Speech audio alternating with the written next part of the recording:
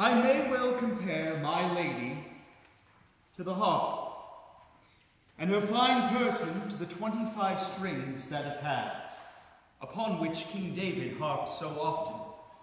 And truly, he who loves the very sweet sound, and cleverly plays upon it, and in playing its great many strings brings the best out of it, is worth more than a sack of fine gold.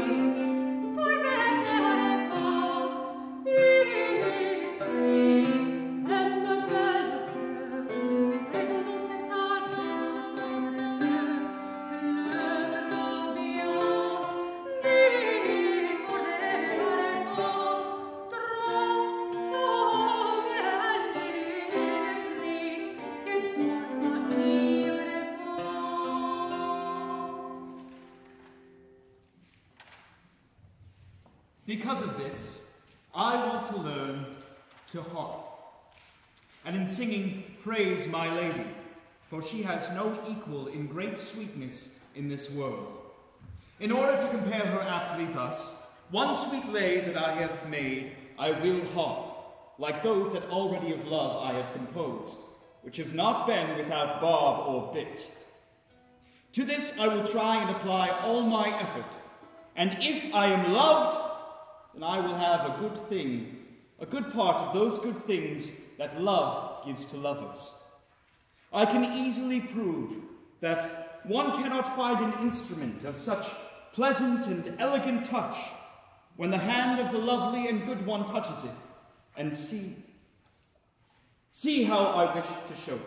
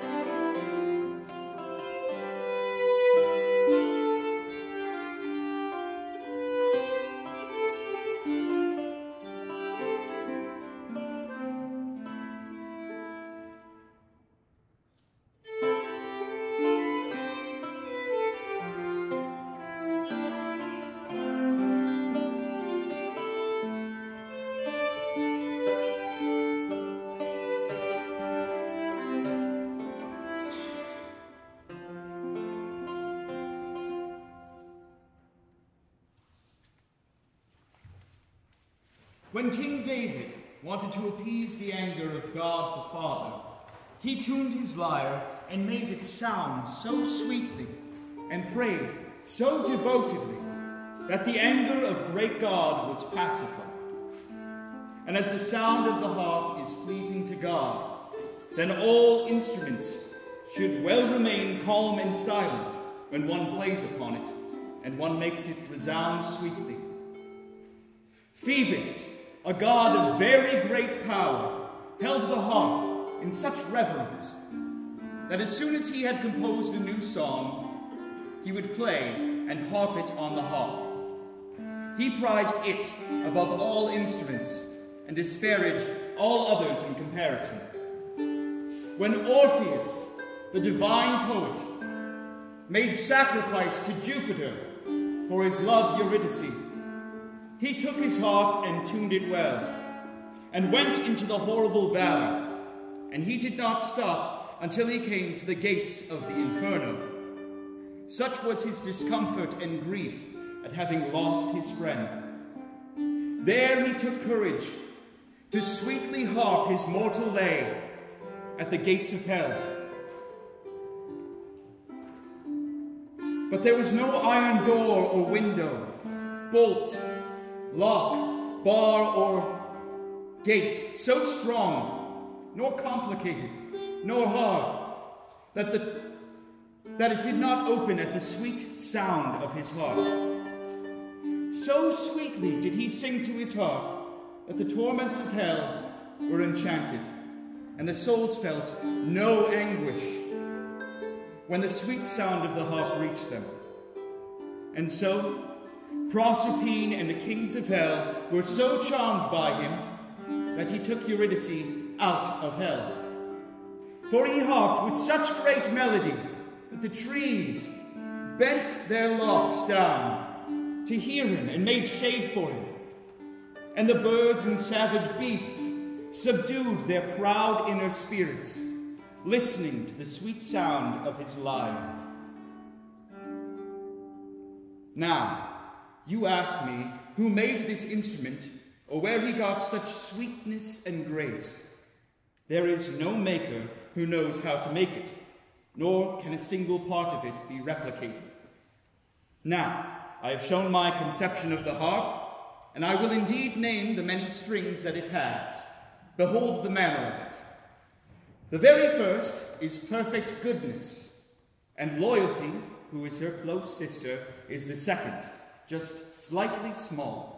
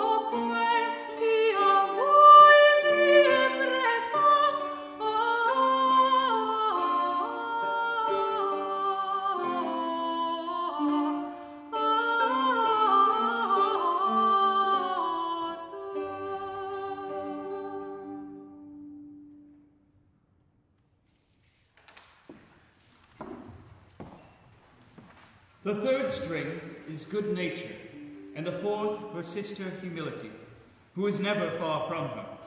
Thus these two of the same size come together and increase the sweet sound of the harp, more than there are eggs of a carp.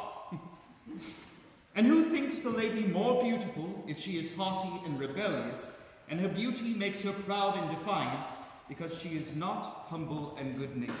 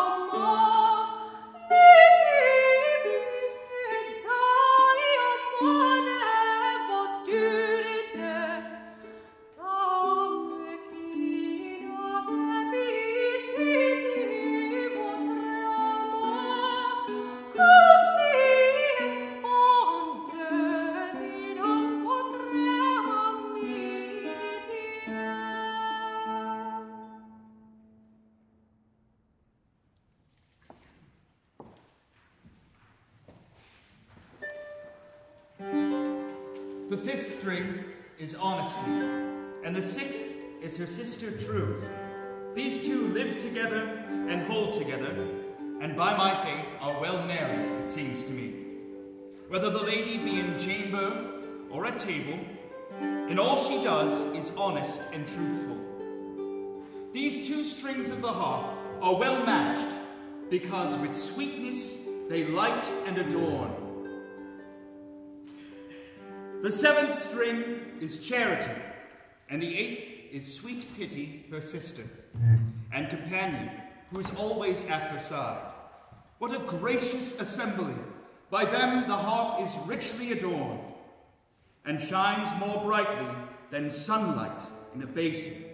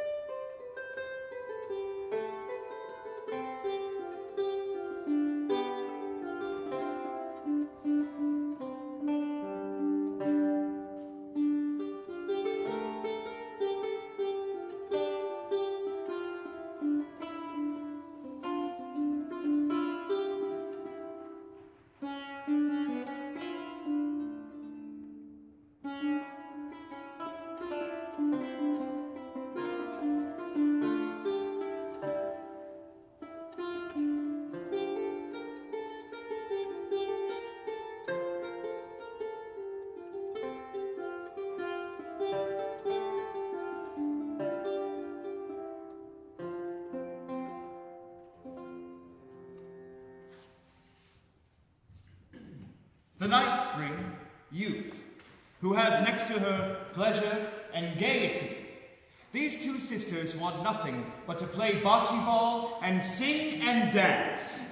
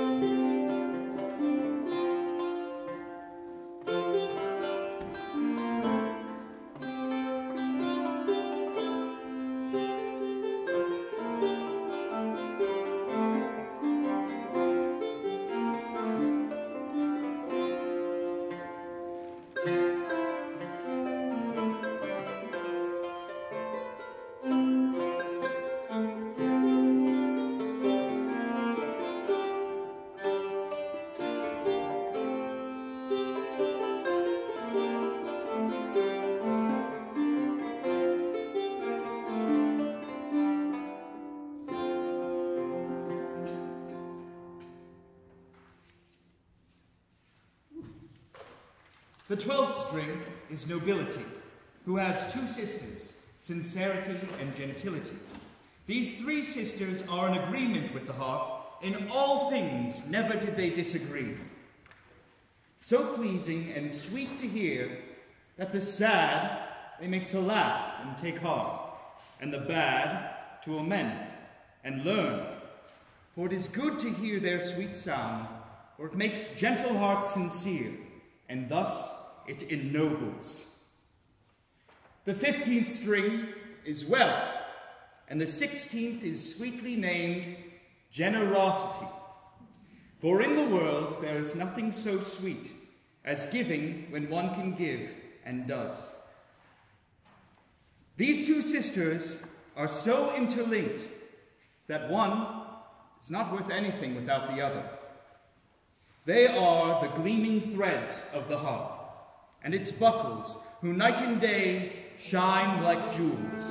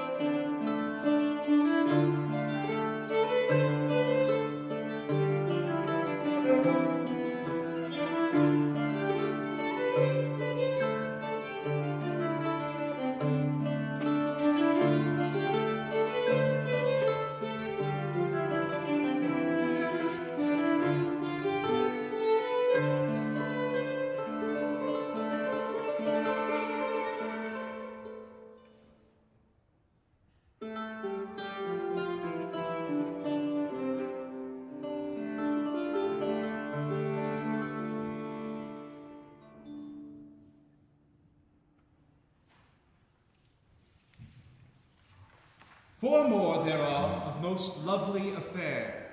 They are simplicity, dread of doing wrong, shame, and love, who wants only peace and concord.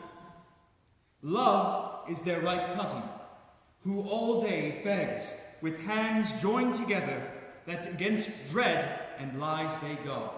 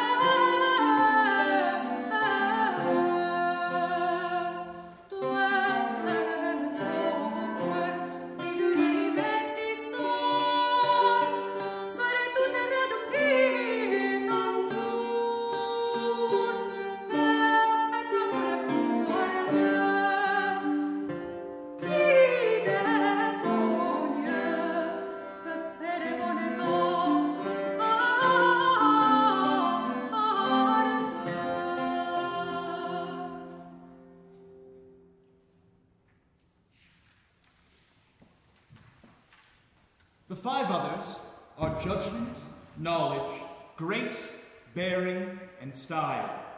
Without a doubt, to harp well, you must have good judgment and know all the strings. That's how I see it.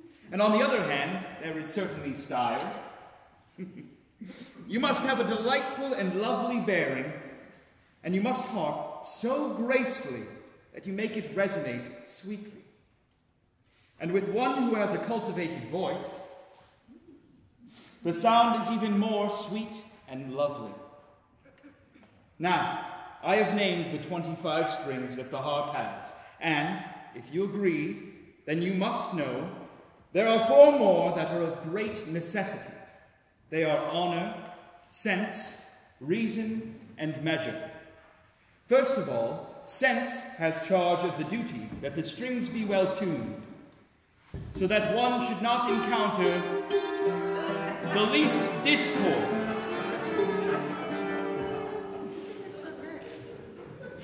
Then reason, that governs the harp, never allows that she should be brought into a tavern. For then she could be somewhat less esteemed, and her honor would be diminished. For knights, ladies, and damsels, whose hands are plump and beautiful, clerks, scholars, and all gentlefolk should hear her courteous and gentle sound. Honor governs them so that they must harp merrily.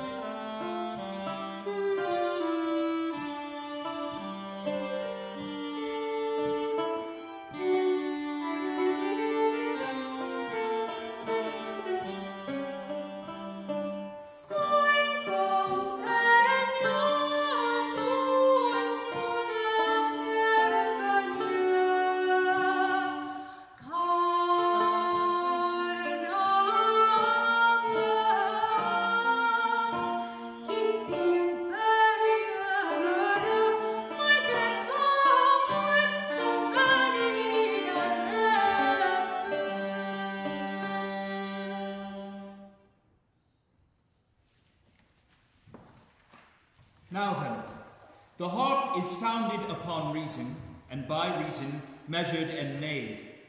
Nothing is of any value if it has not measure.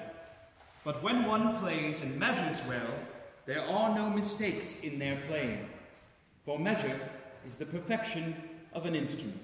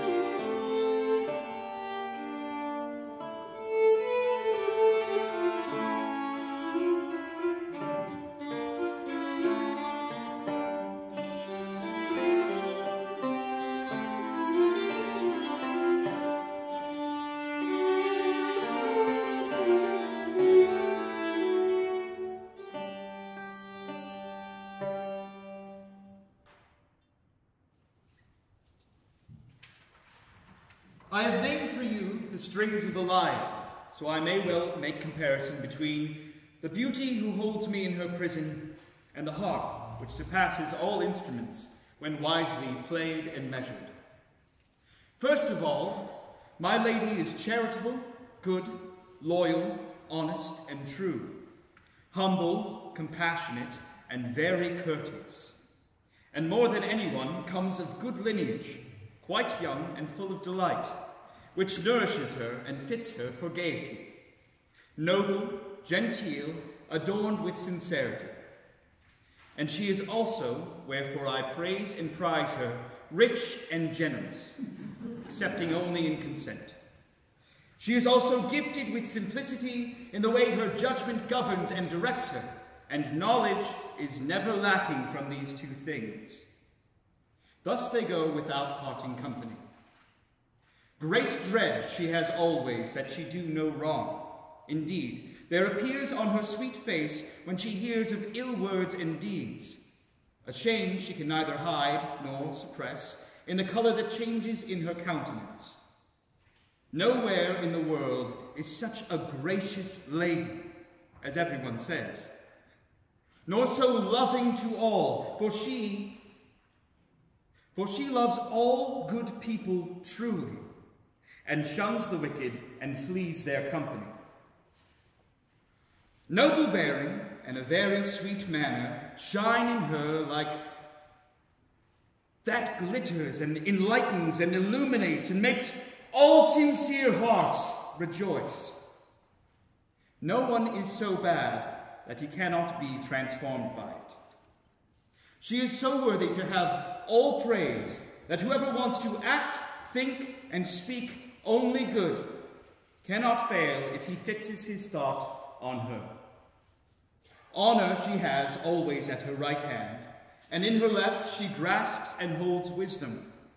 In speech and in deeds she so works by measure that one could not say that she ever errs. Reason is her lady and her mistress, who nourishes her and makes her a goddess of love and of beauty, for never could nature form such a lovely creature. By these numerous virtues which my lady possesses, she may be compared to the harp.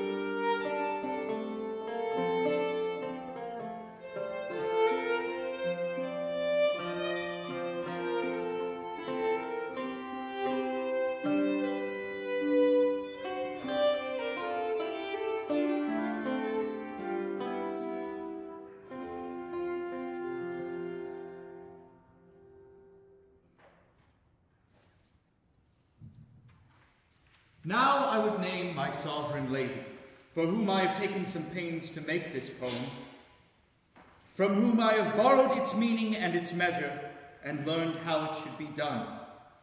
For surely it could not have been done if I had never seen her gentle person. And myself too I will name, who has written it, and who has suffered much thought by loving her. See how you will know them without mistake, and you will see right away that hope has made me rich with love.